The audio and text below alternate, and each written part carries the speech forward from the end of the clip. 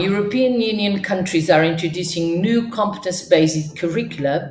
The key role of assessment practices to support competence acquisition was acknowledged by the 2022 Council recommendation on pathways to school success. The emphasis of competence-based teaching and learning is on the application of knowledge in real-life situations. So this way, it represents a significant departure from content-only based education and therefore requires new approaches to assessment. It was agreed and assumed that multiple types of assessment and new assessment methods are all essential over time in order to get a full picture of learners' performance and progress as they capture a broader range of learning aims that are needed. These assessment practices intend to ensure that all learners can develop their full potential irrespective of personal circumstances and socioeconomic background. Bearing these assumptions in mind, during the first semester 2023, the European Education Area Working Group on Schools explored the question: how can an effective alignment of formative and summative assessments of learners' key competencies be ensured and supported and be more effectively integrated in teaching and learning? The key messages drawn from this work have been published in a thematic report.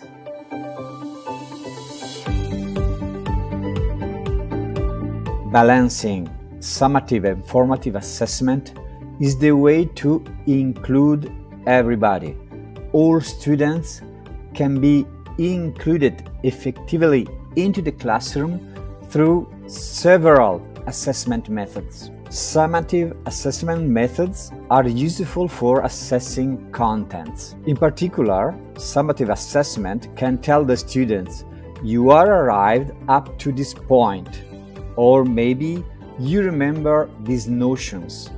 But summative assessment cannot say "You are skilled in this field." Instead, formative assessment is crucial for helping the students in reflecting on their own learning strategies. So, formative assessment can tell the students, how can you improve your learning styles? Or rather, in what ways you might face these situations. So in the end, summative and formative assessment can easily connect contents given by the theory and the practical situations given by the real world. Policymakers should sustain the creation of programs to educate both in-service and pre-service teachers in using several assessment methods, mixing summative and formative ones, in order to create open and critical environments.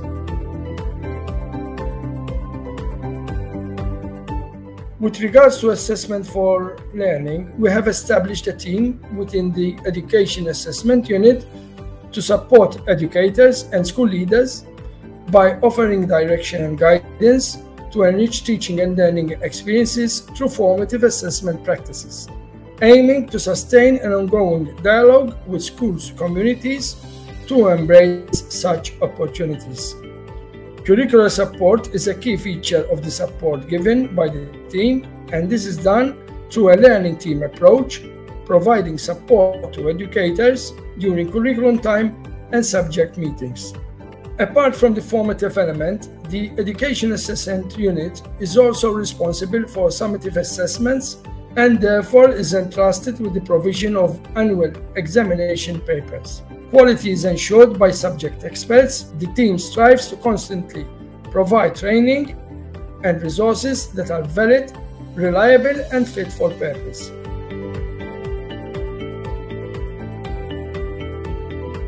I'm going to highlight a long-term strategy to integrate new approaches of assessment across systems.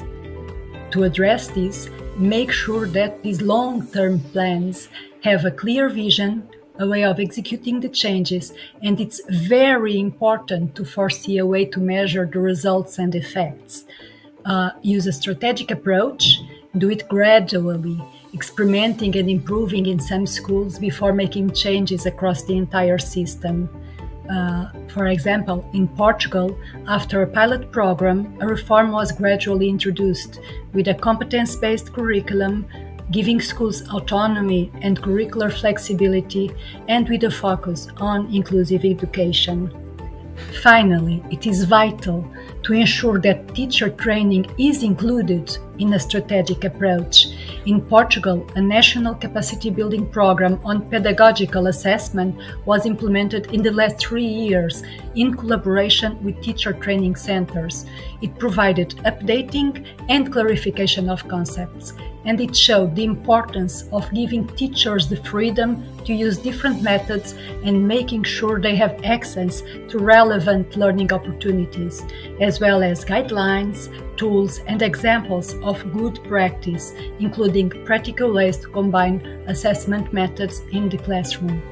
Involving teachers and school leaders in changing processes and supporting them are the key to a long-term change.